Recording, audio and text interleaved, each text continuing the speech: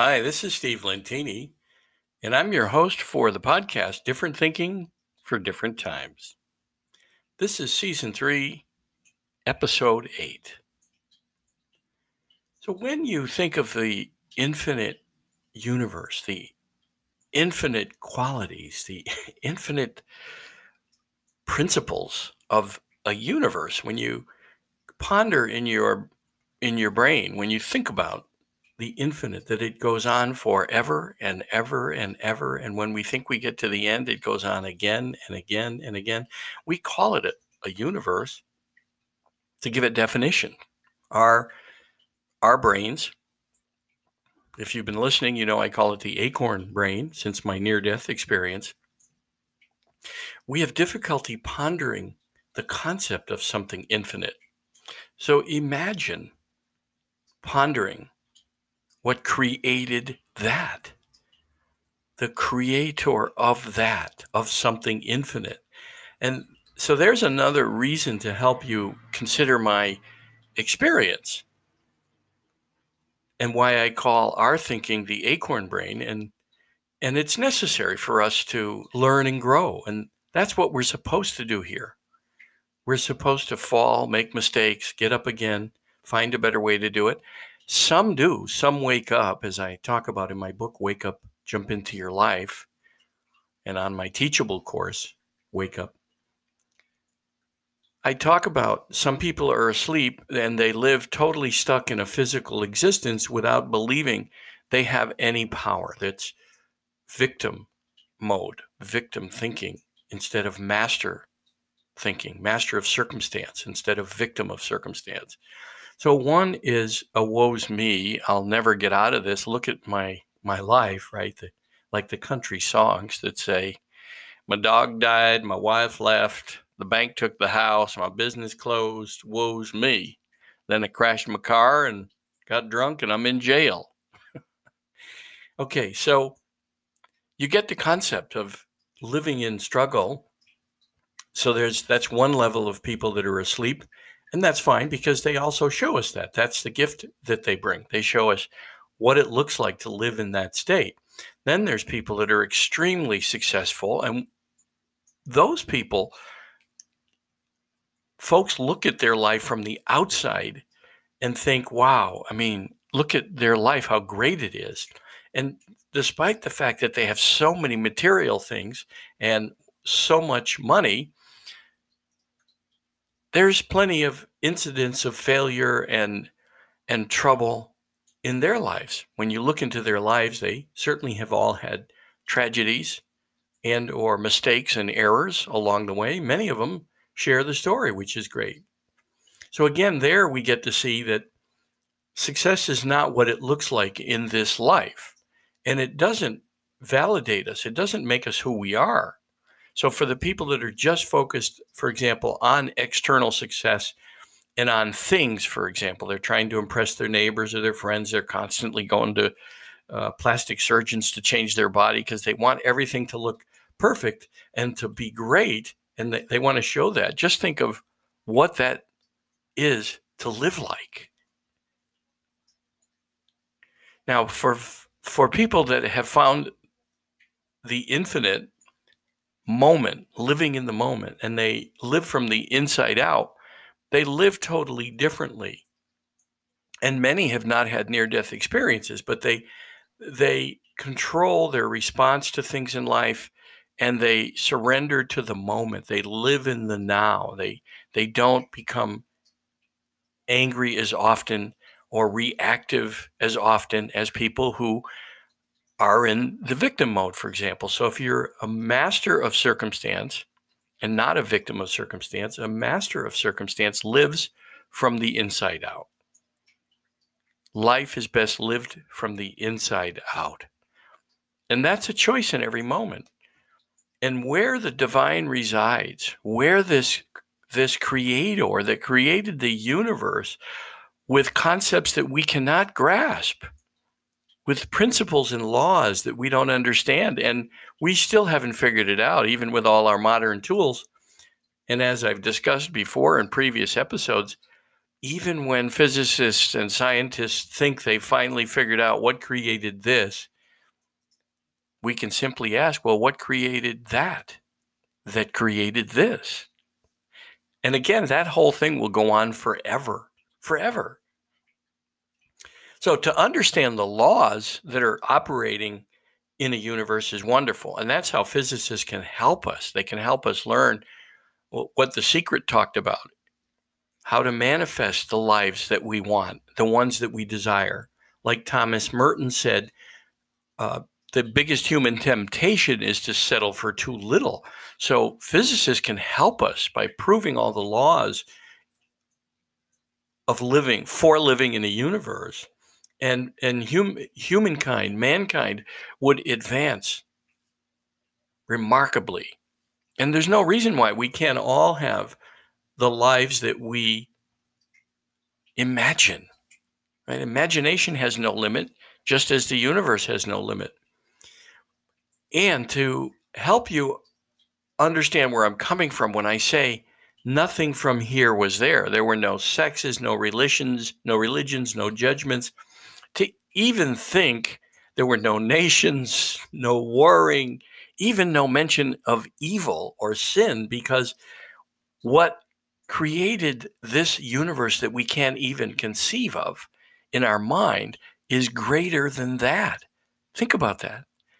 Why would it be involved in the trivial matters that we get ourselves into with our little acorn brain, our physical limitations?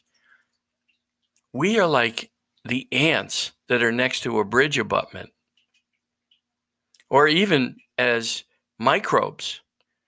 Do microbes know what they live next to? Because they might be living next to you on your desktop or on your hand. And do ants know they live next to a bridge abutment or next to a big rock? Do they know it? That's our existence in the universe. We are so tiny. And because we have ego and hubris, we think we're all it, which leads us to all the judgments we have. Even in today's society, you can see how each side, especially our political leaders, they point their fingers at everybody and make these outrageous statements against each other. And then they wonder why we all don't act more civilly toward each other. Well, our leaders don't model that. Our leaders are filled with small-minded, limited thinking. And yet they stand up and say they have the answers and make the other side wrong. And it doesn't matter what side you're on.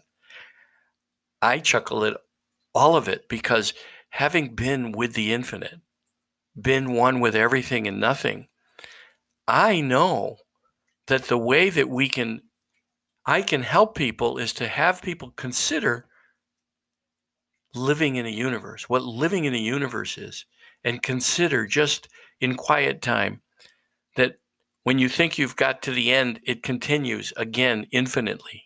That's what this thing called a universe is that we're living in. And then perspective, I can change it to, well, consider that we're on a garden planet.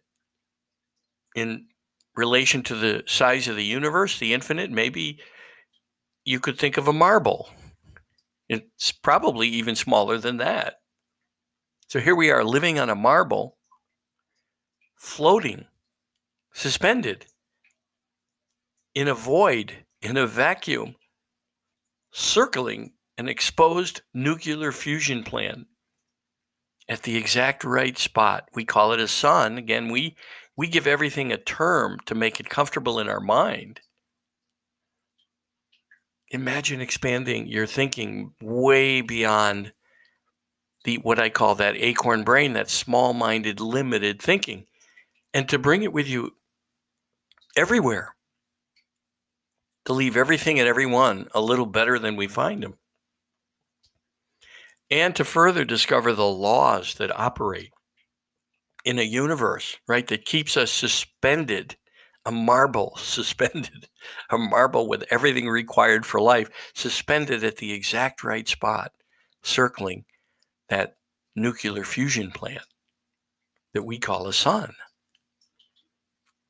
And you could even bring it down to just remembering and reminding yourself you live in a miracle. And of course, we have all these fearful thoughts, and the news medias and the politicians that continue to push fear, and that's gone on throughout the ages when there were kings and serfs. There probably hasn't been a population that at some time in history wasn't enslaved. If you lived under a king or under a duke or under some of the medieval leaders and beyond, or going back to the times of the Dark Ages. Why was it called the Dark Ages? Most people were enslaved. So think of it as living in a kingdom that had an infinite leader. And we have no idea what that would be like until we leave this existence. And then the purpose of this existence is to find that place where we rise above all these little small-minded, limited thoughts and limited urges and small-minded thinking, where we don't take care of one another. And I'm not talking about let's have a government that just prints money and no one has to go work, but for us to find our purpose. Like when you watch nature, look around the animal kingdom, everything has its purpose. In fact, if we didn't clean up things that get killed on the road, nature cleans them up. You and I, we all have a purpose. And there's something about rising to the higher place. Most of us have that urging. And to serve with our gifts, making this place called the earth a better place. And to overcome all small-minded thinking. Ponder this universe, the infinite, the idea of infinity, and then imagine and ponder what created infinity. That to me is amazing. And it's beautiful because you'll discover it when you leave your body. Stop the white knuckle ride. I think E.E. Cummings said, to finally feel freedom, relax your grip and dive into the space. Thank you. So if you want to come on the show, if you'd like to challenge me, I'm glad to interview you and we can record it for later posting on the podcast. Reach out to me, Steve at stevelentini.com, Steve at stevelentini.com. And remember to ask the question of yourself. Does this sound like small-minded, limited thinking? What would the infinite do? Thanks.